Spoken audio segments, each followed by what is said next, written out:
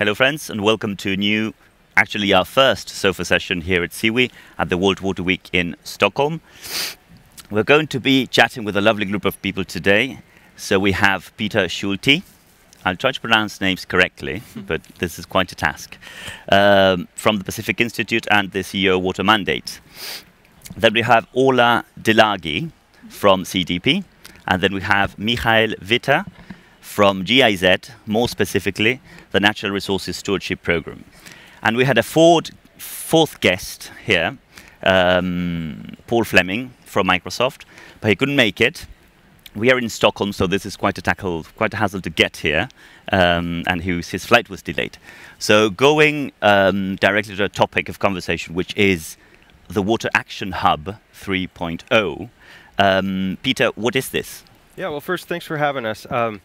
The Water Action Hub is a global online collaboration and knowledge-sharing platform for water sustainability.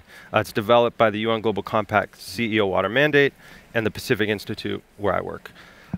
We've called it, for short, kind of a dating site for water sustainability partners. Okay. Anyone in the world can go on to this website, create an account for free, list their water sustainability projects, post their resources or their lessons, and then use it to find and connect and message potential partners. So we're really trying to both catalog and catalyze water projects. I see. I like this idea of the dating site. So that's clear to us what Water Action is. So what is Water Action Hub 3.0? Yeah, so the hub was actually initially launched in 2012. So we've been 7 years or so now. But we've been upgrading it and iterating on it throughout that time. And Water Action Hub 3.0 is the latest major upgrade, major iteration. We're really pleased to be launching it basically right now, today at World Water Week. And so maybe it's a good idea to mention the website so people can go into the platform now. So it's wateractionhub.org, pretty easy. But Hub 3.0 not only features hundreds of new projects and organizations and a new, easier to use interface to make it just more accessible, it also has a lot of new functionality. So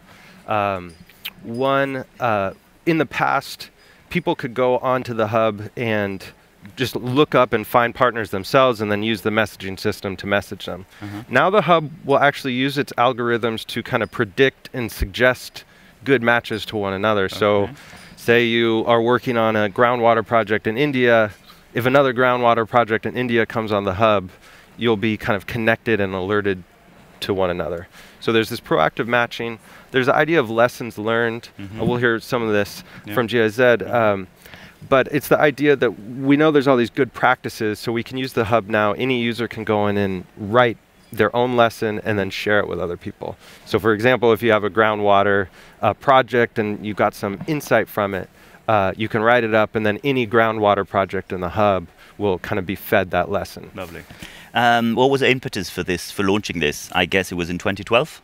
Yeah, so it was in 2012. We at the Mandate, we work with a lot of companies and others, and there was this growing recognition of the need for collective action and collaboration.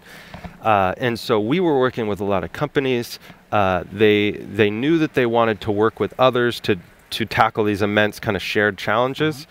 But we heard from them that they didn't know who was doing what where, who wanted to do what and where, and then how to connect to them. So the hub is really that platform to really help people connect to one another. Okay, lovely.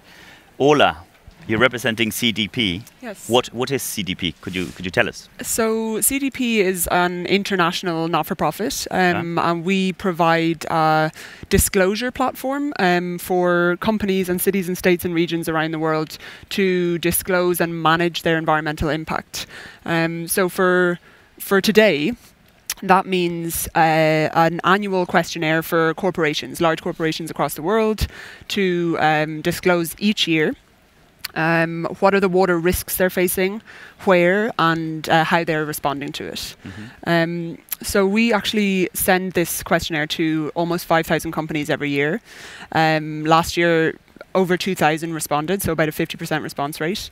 And what's the point of all that data? Well, it doesn't just sit there. You know, we want ultimately, as a not-for-profit, to drive action to manage the global water crisis. And we believe that that process of disclosing data each year drives companies to manage their risks and perform better on water.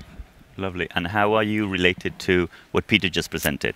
Yes, well, we're delighted to be partnering with the Pacific Institute and the CEO Water Mandate on this tool. The way it works is that, as I said, that we have this annual water questionnaire. Companies disclose their risks, and we share the data provided by the companies with the Water Action Hub. So it gets automatically sent to the Water Action Hub.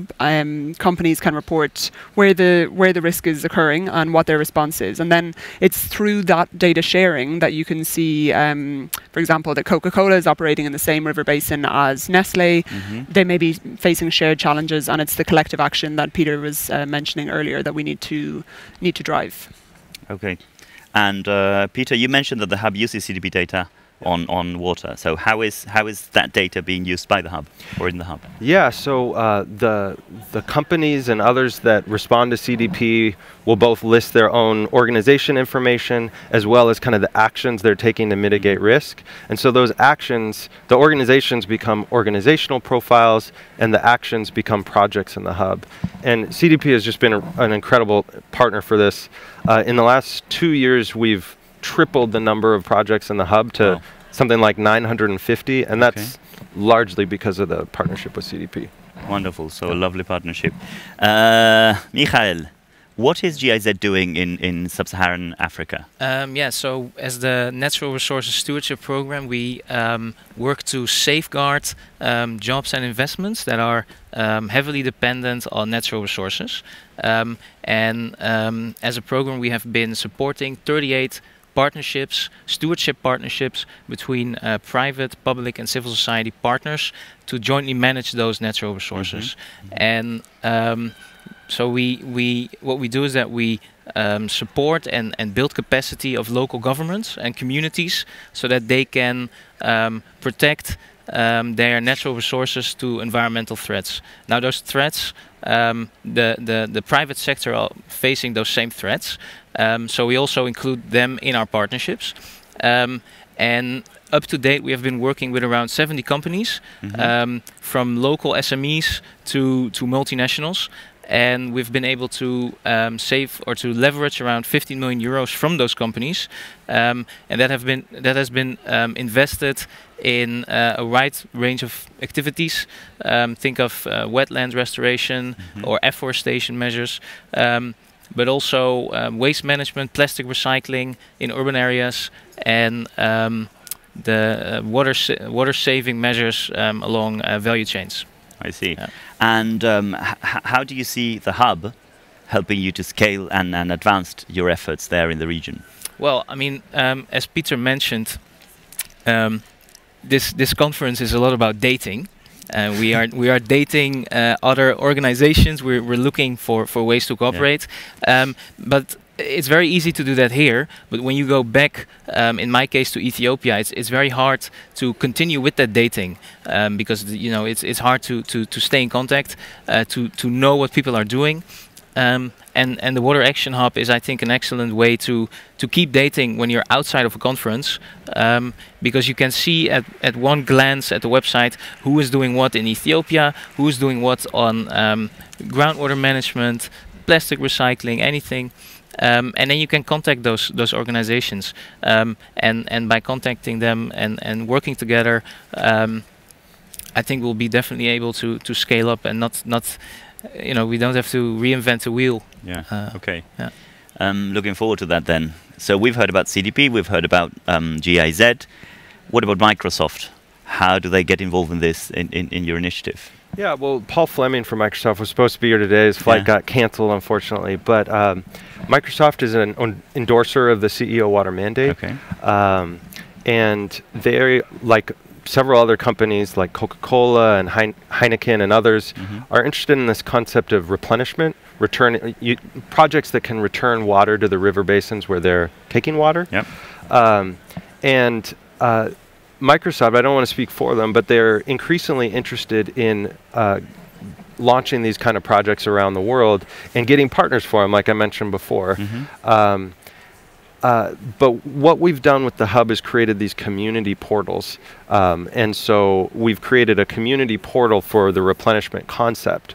So that means that not only can Microsoft put its replenishment projects on there, but that all the people that are interested in that concept will go there, share lessons, put in resources. They can even discuss one another. So there's this emerging concept that they can kind of coordinate and help each other understand a bit better. Good.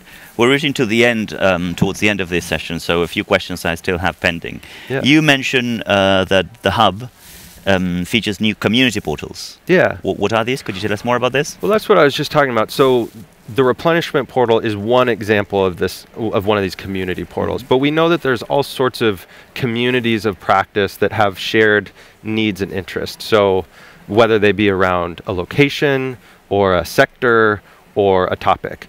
So we have these community portals for countries and for like, you know, we have a Brazil portal and an India portal. Okay. We have portals for sectors, so the apparel sector, and then topics like replenishment. And basically what they do is they offer landing pages where all the projects, organizations, resources, lessons are compiled in one place, so the people interested in those communities have kind of a one-stop shop to get everything they need. Okay, once again, you just mentioned the lessons learned again. Yeah. Could you tell us more about this? Yeah, well, I should say, Water Action Hub 3.0 is made possible through a grant from GIZ's Natural Resources Stewardship Program. And one of the big pieces of that was lessons learned. So this idea of knowledge sharing and good practices and helping projects learn from similar projects in the past so they're more effective and more efficient. And so as part of this effort, we've not only done field visits to many of GIZ's projects in sub-Saharan Africa to glean lessons learned, but we've even built in this capability in the hub and then posted them on there. So now the hub features dozens of these kind of insights that can be shared with other projects in the hub. So if there's a groundwater project and there's a groundwater lesson, any project in the hub related to groundwater will then be fed that lesson so that they can learn from it and build on it. Wonderful. I guess the portal has, because this is quite an international and it has many projects from globally. So what about languages? Yeah, that's a great question. So right now it's in English, Spanish, and Portuguese. Okay. And one of the things we hope to do by the end of the year is expand, just keep building it out so that anyone who wants to can use it. That's the goal. Wonderful. So now towards the end, what would you say to people listening or tuning in to this session? What would you like them to do with the information that you've just shared? Well, we'd love for you to join the hub.